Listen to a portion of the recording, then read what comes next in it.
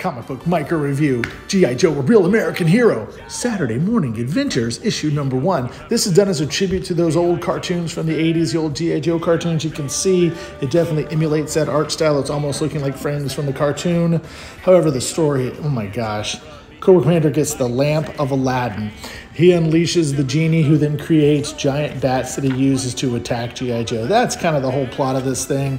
G.I. Joe takes them out, but Cobra Commander gets more bats from his genie, of course. Why not? The one cool thing I liked about this book was they had the old and knowing is half the battle PSA at the end. That was kind of cute. Outside of that, this thing is just silly. If you're not 9 years old or not a super fan of the old G.I. Joe cartoon, you're not going to like this book. There's not much going on here. It's like I say, it's just silly. It's a tribute to the old cartoons.